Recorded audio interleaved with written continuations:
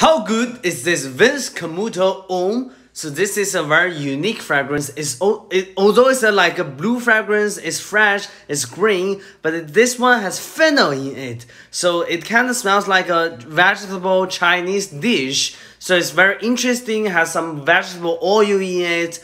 But it's kind of a little weird if you want to say. So some people may like the fennel smell. I personally don't enjoy it so much. This one also smells a little like Aventus. So it's a fruity, green, aromatic, and fennel special fragrance. It's very unique. Just it's not like everyone will love it. People will say, okay, it's fine. It has some weird smell in it, but it's fine.